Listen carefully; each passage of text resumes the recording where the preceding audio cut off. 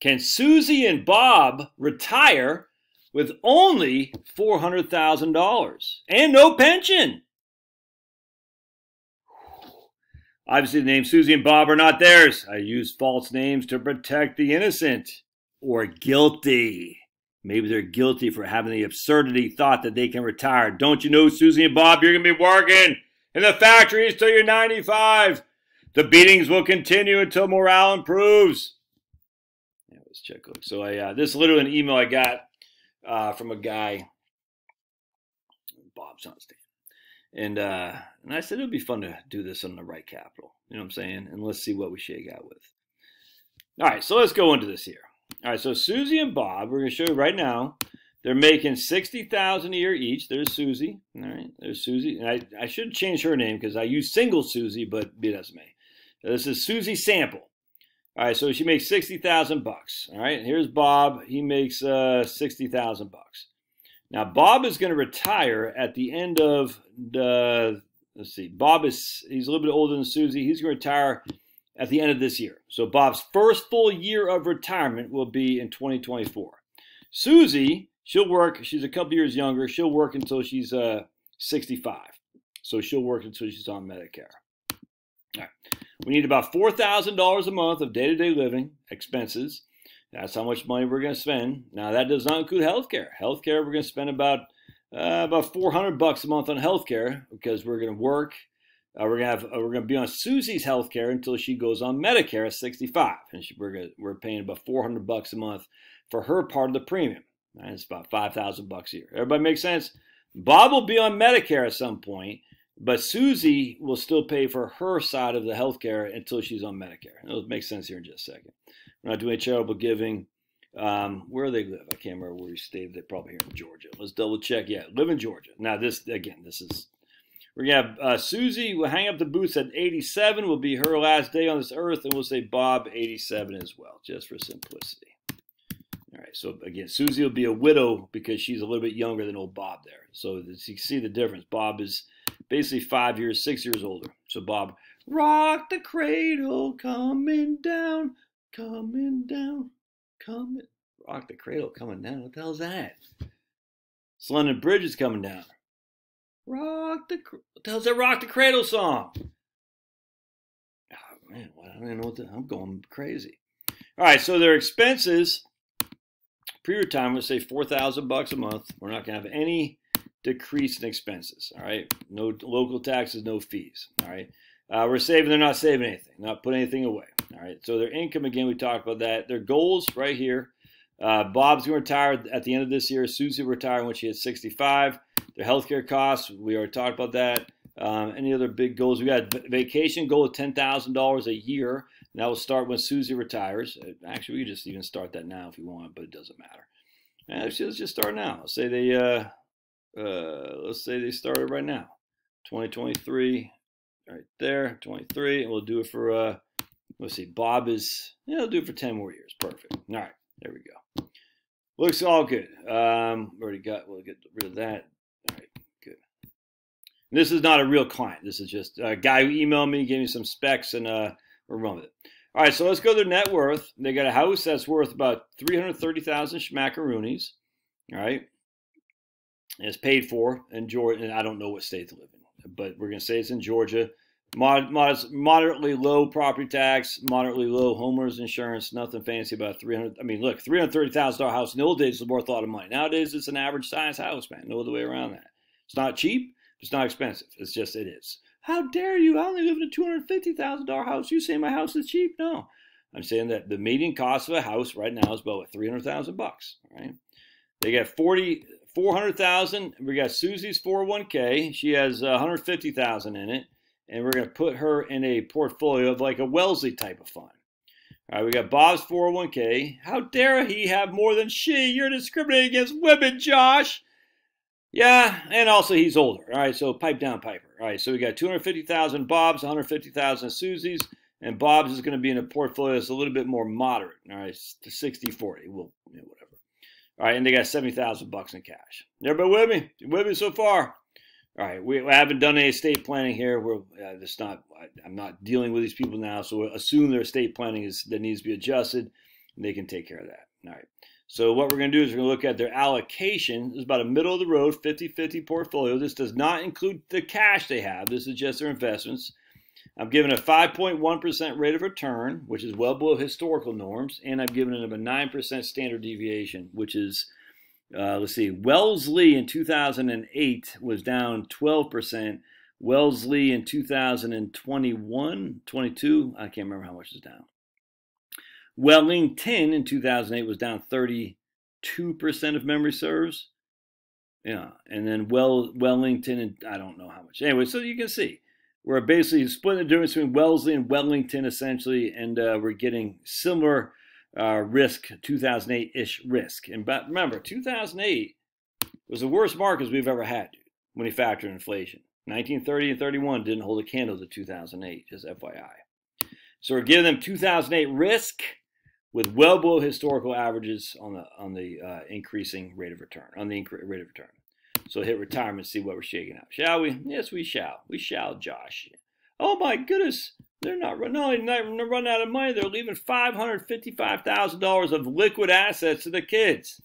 That doesn't include their home. So let's see how we're getting this here. Let's take a gander. Let's gander away. So there's their income. Oh, that's what I forgot to say. Bob said he wants to work part-time right here, right there. He's going to work part-time until Suzy retires. He's going to get a part-time job, shoveling crap for $25,000 a year until Suzy retires. All right, and then they're going to go and off to their greater reward, the sunshine. We're going to go off into the sunfall. Oh my goodness, wife's out of town. I'm losing my mind. I don't sleep well when the wife's gone. The sunset. They're driving off to the sunset. Jeez Louise, you're watching a person fall apart in front of your very eyes because my wife's out of town. All right, so what's happening here? So we got their income. You can see in 2023 when they're both working is $135. Not too shabby, but they have $30,000 of taxes. All right, so they have 136 coming in. They got 98,000 going out the door, all right, because of taxes. Now, you could say they're using that savings to spend, or they could use that savings to put into an account. They can do whatever they want, but I don't care. But you can see right here, their net flows are about $100,000 a year. That makes sense? Of which consists of a pretty sizable tax hit right there, $30,000 of taxes. Now, does that seem reasonable to me? It does to me. You're living off $135,000. You're going to have to pay taxes, which are going to consist of what? $14,000 the feds, $8,000, $6,000 stupid Brian Kemp, governor of Georgia, and then $9,180 to FICA. That's $30,000 in taxes. So right out of the gate, they're down to $105 take-home money. All right, and so but they need about $98,000, which is again their expenses consist of $4,000 a month, houses paid, property taxes, homeowners insurance. That's the only housing costs they have. Healthcare, they're spending right here. Bob's on Medicare now. So Bob's got Medicare, and Suzy's paying about $200 a month for her employment subsidized Medicare. That seems reasonable to me, man.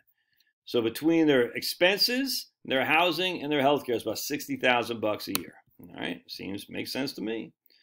Now, Bob is going to go part-time right here. You can see his salary goes to $25,000 from $60,000, but he supplements that with going on Social Security. So look here. Bob now has $40,000 of Social Security and $25,000 of part-time income. He's making the same amount of money he did last year. Shocking. So they still have $126,000 of income. Their expenses still about $93,000. They're netting $32,000. I mean, dude, this isn't rocket science. That's crazy. All right, so now Suzy's retired. All right, Suzy's not making any money here. Bob's on Social Security. That's the only money they got. They got no pension. They got $74,000 going out the door, plus they want to do some traveling. All right, so $74,000 consists of right there their day-to-day living expenses, $4,000 a month, adjusted with inflation. Their housing costs inflated. Now they're both on Medicare, so the Medicare healthcare costs are going way high. Because we have about $500 a month per person, $550 depending on what state you live in. Plus, we're inflating that at 5.5% a year. Now I got to pause this real quick. All right, so we see their health care. Yeah, so the Medicare went up quite a bit. That's the nature of the beast, man. So now they're living off $43,000. That's from what's the name? So Bob's Social Security. That's it. They still want to travel. They still have some expenses. They got $85,000 a year going out the door. Huh, interesting. Total flows, $93,000, $85,000. Their expenditures haven't really dropped that much now, have they? No, they have not. No, they have not. Well, let's keep rolling here. All right, now you might say, well, Josh, they're spending more. All right, well, we can see that. We'll mess around with that. So now we got, this is Suzy's on Social Security. Bob's got some required distributions. They got $84,000 of income. They still got that travel goal because Bob's in his mid-70s, but that travel goal stopped shortly. They're still living on a lot of their brokerage and savings accounts and whatnot. Here's $395 as their taxes, even with a little bit RMDs. You can see how this works, dude. I mean, literally, all right, if you're spending more than $100,000 a year, or less than $100,000 a year, even if you're making 160, most likely you can make this work. We're just not running out of money. We go back to analysis and we can see. Now, will this be you? I don't know. But look at that. We're leaving the kids $500,000 plus a house. All right, let's make them spending $5,000 a month as opposed to $4,000 a month. Now that $5,000 plus healthcare cost, $5,000 plus income taxes, $5,000 plus property tax and homeowners insurance as well. Now they're 89%. I mean, if you're 85% is a sweet spot. I want you at 75%. But if you're spending, if you're at the 80% or less than 80%, that means you might need to tighten your belt at some point.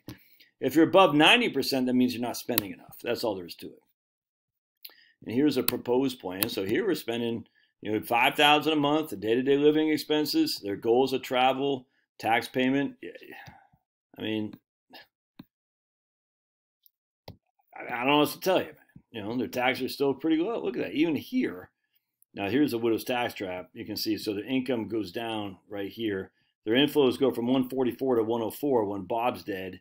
But the taxes for old Suzy jump from $5,000 to $6,700. That's a pretty significant tax. So the taxes go up by 17 divided by 50. The taxes go up by 34%, where their income fell from that's about 33 divided by 144.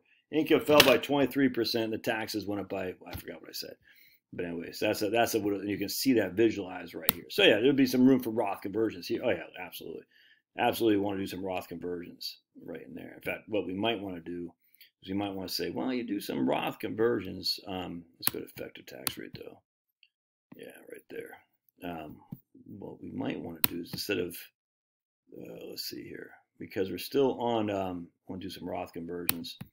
Tax, distributions, and we want to hit that 12%. I don't think I want to do it. Maybe. I mean, we got the excess money here. We got let's go to cash flows. And we might want to do some Roth conversions even right here because we have excess money. Let's do 50,000 a year Roth conversions. Let's just see what that looks like. We're going to do 50,000 distribution. We'll take it from Bob's 401k. Bob or John? I think it's Bob, right?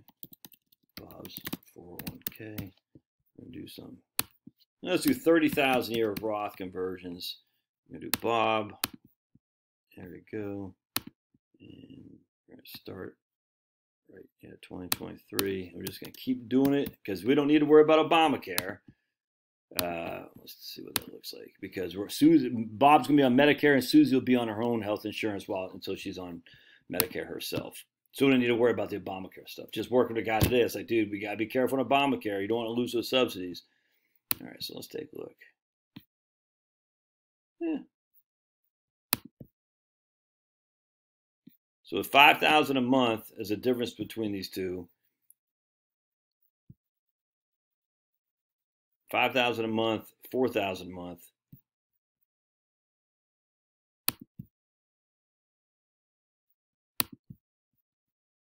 Just make sure we're doing Roth conversions here. Go to accounts, net cash flows. Yeah, okay.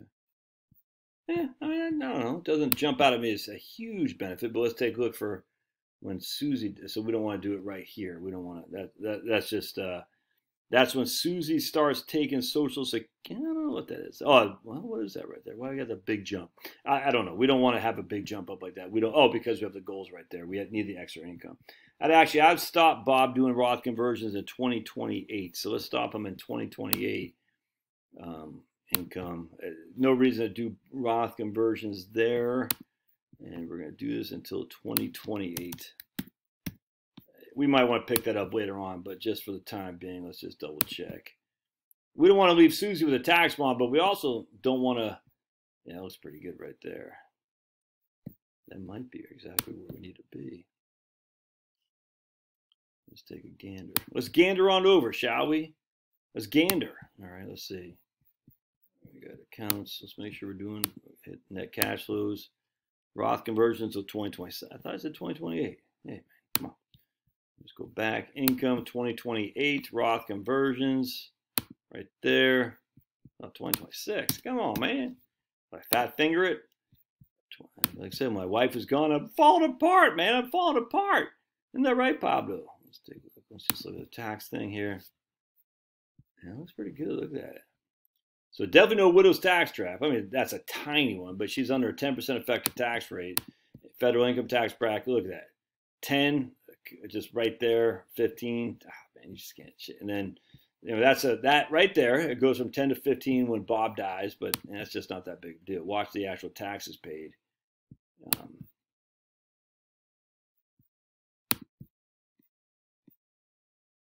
just go back right here. So here we got income 114, and so you still got a little bit of a widow's tax trap even with the Roth conversions. Yeah, I don't know. We'd have to. You could do them right here instead of while they're working and paying more tax. You could do them right in here. Let's just mess with that a little bit. So they're not running out of money first and foremost. That's a fact. So we're gonna do Roth conversions not now. We're gonna do them when Suzy retires right there, and we're gonna do it for. We'll do it for 10 years or so. Blink. Let's just see how that shakes out.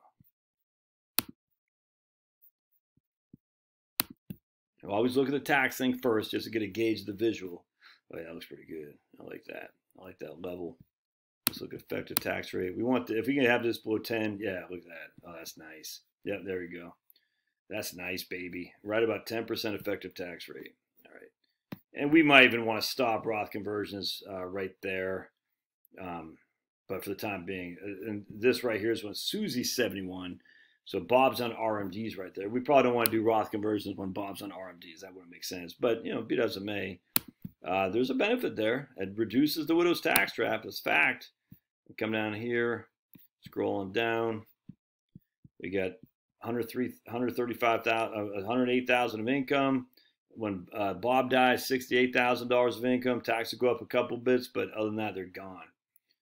And they don't, oh yeah, and that's the Roth conversions right there while Bob is on RMDs. Yeah, we probably would want to stop that in 2033. We'd want to make that last Roth conversion there.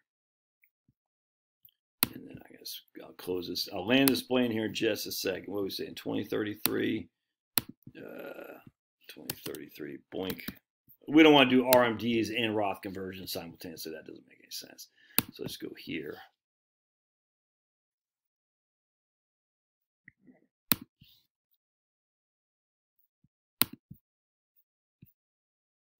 Oh, yeah, I like that. Like that. There we go.